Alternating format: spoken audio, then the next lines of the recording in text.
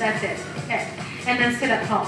Very good. So the first part of the exercise, Wayne's going to roll back. He's going to keep his knees against the gym stick. And then he's going to push your feet down. And then as he does that, he's going to extend his arms and then release some tension. Release. And then go into full extension, full arm extension. And hold it there. He never goes back more than 5 degrees. And then slowly he's going to come back down. And then when it hits the knee, he has the freedom if he wants to roll the stick some more. But it's a fluid movement, okay? So try it again. So roll back, roll up, extend forward, arms forward, let go of some resistance a little bit. I would let go, and then come back in, and then roll, and then take your time, roll back.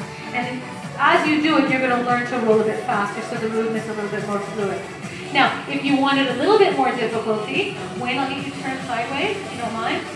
Okay, and as you do the extension, I'm going to get you to lean back a little bit more, okay? And then there. So see how he's extended about 5 degrees, like more than 10, and then come back. We don't want you to hyperextend, and we don't want you to bump, and we don't want to anterior head carry. Sounds good? Let's go.